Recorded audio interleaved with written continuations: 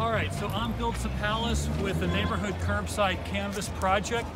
We're here in Hell's Kitchen doing our second art mural install for our second restaurant, Mom's Kitchen and Bar in Hell's Kitchen.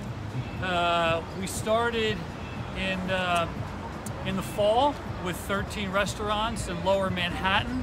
Now we're at 30 restaurants across 8 neighborhoods across all 3 boroughs. We started in Hell's Kitchen in November with Tito Murphy's on Restaurant Row, and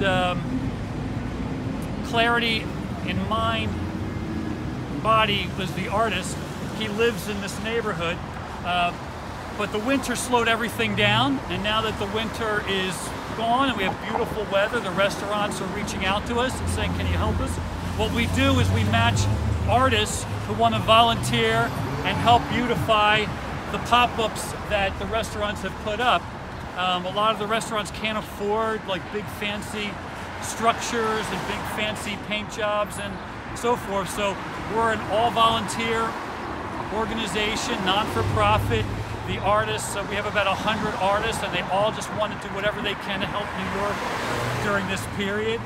I call it a neighborhood recovery project, neighborhood by neighborhood. It's neighbor helping neighbor.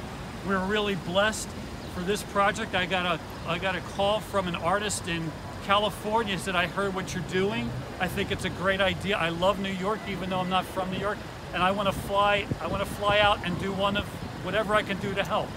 And so we have JM Knudsen, and he's a muralist. He's done 50, 60 murals around the world, and he is doing an amazing job here at Mom's Kitchen on the corner of 48th and 9th.